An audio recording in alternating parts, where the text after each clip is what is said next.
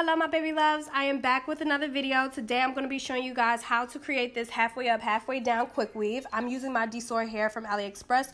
You can use any hair that you want. You just need to make sure you prepare your hair before you start this process. Make sure you grease your hair up, you wash it good, and you put the oils that you need to put in there. You need 2 stocking caps and you need some bundles, of course, and you also need some scissors and a white marker, like guide you where you need to stop putting your tracks and where you need to begin your tracks. So that's basically that. And so you're just going to measure your wefts to your head to see how long you need it to be, and that's pretty much how simple this process is. Towards the top, you're going to start doing it like, a more curved effect to your tracks, because you don't want them straight on, because you're going to have to start cutting really, really tiny pieces if you do just continue making them straight across.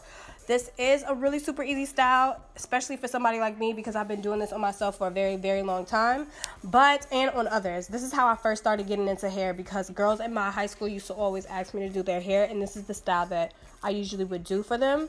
But this is when invisible parts were out.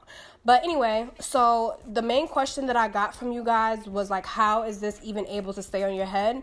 Well, you are getting glue on your hair. But because I use 2 stocking caps, it's not as much as if I was to use 1. This is a quick weave, so, that's the whole point. It's just a quick style. You do need to secure your hair, You can do the molding method if you want to, but I just don't like all that product on my natural hair. How I remove this is by just using shampoo and conditioner. I drench my head in water, and then I just literally allow it to marinate on my head for a little bit, and then the moisture from the conditioner and the shampoo just like loosens up everything, and it literally slides right off. Don't go pulling at anything. If you feel like you're struggling with getting some of the pieces off, just go in with a little bit more conditioner. Go in with a little bit more conditioner and just like massage it through your head, and then use a wide tooth comb to get any extra gunk out of your hair that you may have. But this is not a everyday style. You can't keep doing this to your head every single day, or you will cause problems. It will be easier if you like this look and you just want to go ahead and sew it down, because it's a little bit more secure and it's going to last a lot longer. A quick weave is only going to last maybe for 3 to 4 days, depending on your everyday life. If you go out, partying and you sweat a lot in your head, this is just not going to work for you more than, 2 or 3 days. But if you know how to wrap your hair at night and you're really good at just being a princess, then it may last you maybe like a week or so. But anyway, that's how simple that is. I think that pretty much touches all the main questions that you guys may have. And yeah, so what you don't see me doing is blow drying each piece. Now you should do that if this is like your first time doing this, but I wait to the end because I just don't have time to be picking up and putting down the blow dryer. Now if I wasn't recording a video, I probably would, but it's just too much to try to do all of this and record it at the same time. This video was literally 20 minutes long. It took me only 20 minutes to do this, but of course it doesn't look like it because it's sped up in certain spots. But yeah, so I also want to let you guys know that you need to leave enough hair at the top. You need to leave enough hair out at the top where you're able to use some of that hair to cover your lash track at the back of your hair, if that makes sense. So even though, you're going to have all of this fullness from the weave, you also need to have some of your hair out to cover the lash track, because you don't want anything to be showing. So you're going to see me do that in a second. But right now I'm just using the blow dryer just to make sure everything is secure and laying how I need it to. And it's just going to make everything feel like, it's in place like you need it to be. So I'm just going to use some scissors just to cut off the remaining of the stocking cap, and you just need to be really careful with this part. I would suggest you guys go ask somebody else to do this for you, because you do not want to cut any of your hair.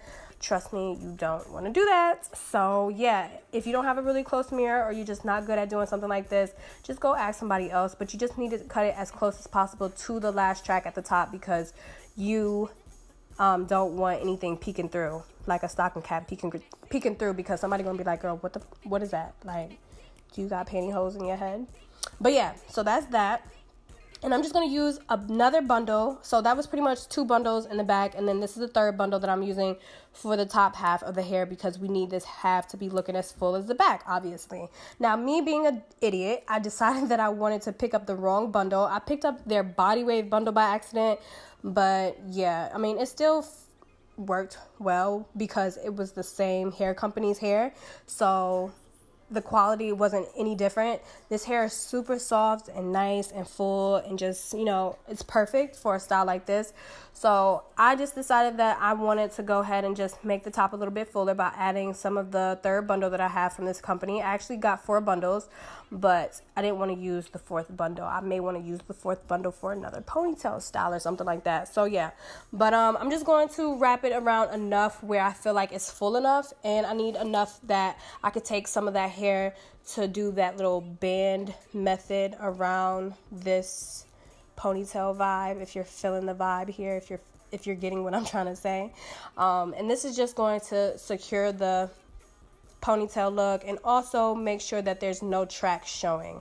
So here's what I'm talking about. So you see I'm taking that piece and I'm wrapping it around, trying to see how thick I want it. It's definitely your preference.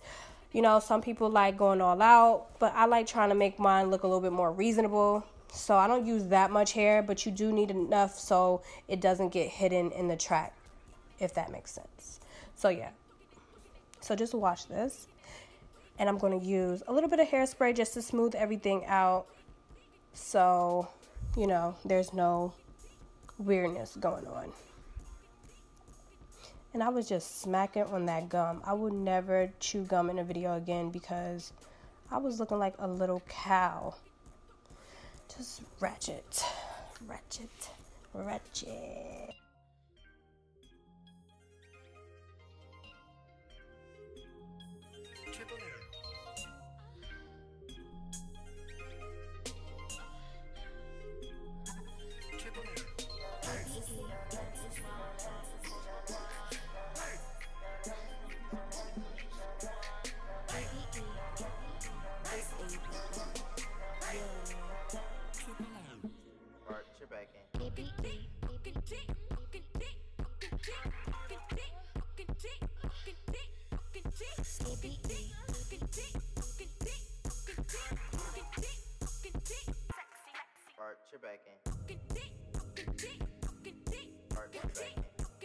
But I'm just using my hair toothbrush to just smooth everything out.